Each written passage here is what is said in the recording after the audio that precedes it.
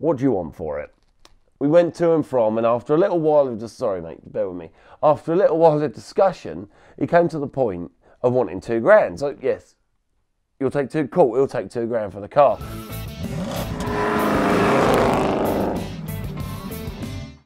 Welcome to the Hard Up Garage, where we've got stories about cars. Yes, that's right, car stories. As you viewers at home have probably realised by now, most of my stories start with the same thing. This. Everybody phones me on my phone 500 bloody times a day. And this story starts with a lovely man called Nick Williams, who's the cake-loving photographer of your dreams. I mean, he truly is one of the best photographers in the world, doing stuff for Lamborghini, Lotus, Ferrari, Aston Martin, everyone. When I get the phone call from Nick Williams, right? Sorry, guys. Hi, Nick Williams. Yep.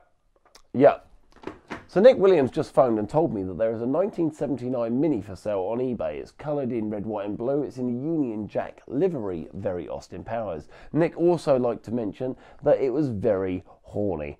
No, he was horny about the Mini from Austin. Yeah, it did make him horny, baby. So when Nick phones me and says, sorry to bother you, mate, there's a Mini online, jump on it.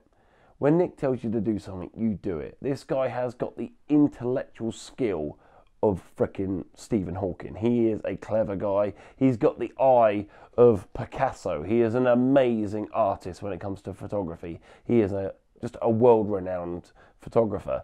And when he phones you and tells you to buy a Mini, he is the Mini man. So I bought this Mini without even seeing it, Union Jack livery.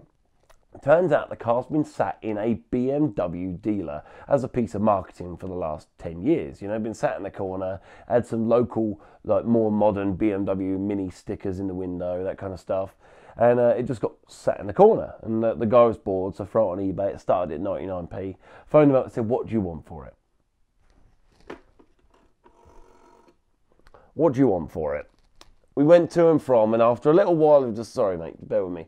After a little while of discussion, he came to the point of wanting £2,000. So yes, you'll take cool, he'll take £2,000 for the car. So I put the phone down, like that, and I agreed on the £2,000, right? So I thought, brilliant, I got myself a Mini for £2,000. It cost me 500 quid to get it back because it was quite far away and I wanted it the same day. The problem you have with deals like this, okay, which I've learned, is the minute you get offered the deal, you transfer the money and you go get it quick, all right? Because these people will soon be overrun by phone calls asking if the car's still for sale, can I give you more money, I want it. When it's something as rare as this car, you need to jump on it quick. So I pushed it, paid a guy 500 quid, got him to London, picked it up and brought it back. The car turned up and it was everything I wanted it to be for £2,000. It was solid, there was no real rot in the car, the bonnet had a bit of rust in it. And looking around it, it was put together very well, very original. Engine numbers matched, the chassis number, the VIN number. But one thing that really intrigued me was the logbook, or like the title in America. But over here in England, we call it a logbook or a V5 ownership certificate. And what that certificate does, it tells you the details, the registration date, the day it was built, it was registered on the road. It also tells you the colour, the engine number, all these details that are very important in a resale value of a car. So I sort of checked the engine number out. And I get to the colour segment and it said multicoloured. So I assumed that this car was just probably painted a Union Jack for the sake of it. Maybe a very Austin Powers-esque fan had painted it at some point. Turns out it left the factory in the red, white and blue livery. And I mean, that is got to be unheard of. So I phoned the British Motor Museum up. Hello, British Motor Museum. This is Sam from the Hard Up Garage. If I talk to them like that, they probably put the phone down on me. But yeah, we had a bit of a conversation to and fro in emails and text messages, this kind of thing. Got on with the guy really, really well. And he informed me that he had no record in the world of ever a car leaving the factory of like the British Motor Company back in the day being multicoloured. He'd never ever heard of a Mini ever leaving the factory being a Union Jack livery. So he said, what you've got there is something very, very rare, which pushed me forward to renovate the car and restore it to the best ability I could. And that included completely taking the doors off, the boot, the hood, the bonnet, the trunk, all this kind of stuff off the car and painting it in full. And that meant painting the blue, white and red livery in 3 different stages. blue base, then the white, then the red on the top. It's got to be right. The problem with paint in a 2-pack form, which is like the older cellulose kind of paint, is it's a very thick paint. So in each application of the paint you put on the car, you do get a slight ridge. So if you paint a car with water-based paint, it's very thin, you can put a clear coat over the top and you probably won't get a line. So imagine if you've got a piece of paper on a worktop, yeah, and you're running your finger along the worktop, you can feel the ridge of the paper. That's the same idea I'm telling you here with the paint. So over the years, the Union Jack Mini must have had maybe 4 or 5 coats of paint over the top, and you could see the overspray on the windows, and when you rubbed your finger along it, you had these big transitions of the different colours. So, you know, I could tell the car had been painted poorly and it wasn't in great condition. I sent it to Evolution Body Shop here in Fareham, where they stripped the car all the way back to bare metal. And they said that the shell was in staggering condition. We needed to replace the bonnet because there was a bit of rust on the front, but the rest of the car was in amazing condition. And we basically resprayed the whole car from the bottom to the top, all underneath the floor pans. We did everything. I bought new wheels for it. We painted all the wheels. Looked absolutely gorgeous. And I assume that car might go crazy. We might get £15,000, £20,000 for that car. So I'm at the London Classic Car Show, which is in the XL Centre in London. You know, the heart of London, right opposite the O2.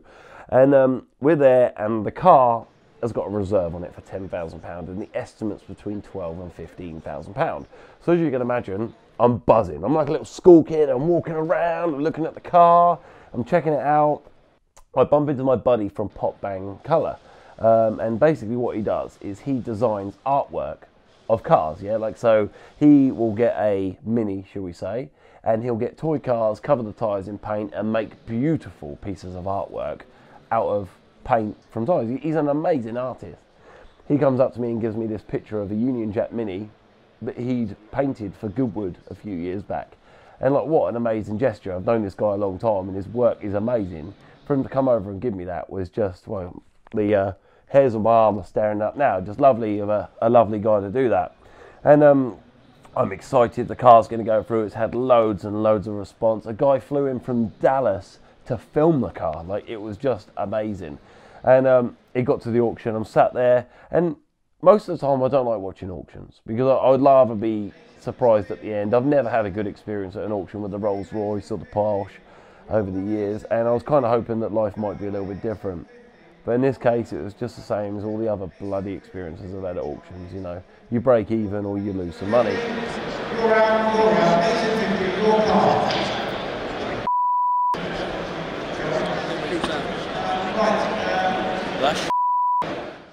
There's a lovely guy there called Nick Wells who works at Coy's auction and valuation house in London.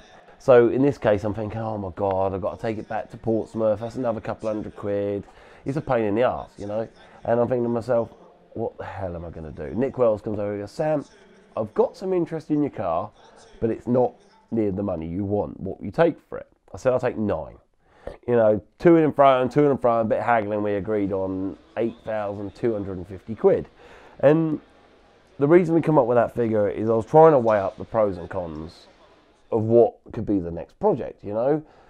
Every day I get phone calls from people. I mean, this thing is basically off the hook, ringing, because people want to sell me cars, or they know I buy no one else wants to buy. And I think to myself, if I don't dump this piece of now, then I might not have an opportunity to buy another piece of tomorrow, you know. So I dumped it, $8,250. I built a relationship with Nick Wells at Coy's. He knows that I'm not a messer. And you know what? We live to see another day at Hard Up Garage. Please go to our channel homepage and click on the playlist to watch more Hard Up Garage videos. If you like what we're doing, click on that subscribe button. It doesn't cost anything to subscribe, and you can also help us by leaving a comment and click the like button. Please share this episode on social media with your friends and family. But while you're there, why not follow us at Hard Up Garage on Twitter, Instagram and Facebook. If you follow us on social media, you'll see when we've got brand new videos for you lovely people. And don't forget to visit hardupgarage.com, where you can get some background on what we do and buy some of our much loved merchandise. Goodbye from Sam from Hard Up Garage, and thank you for listening to my lovely car stories about cars.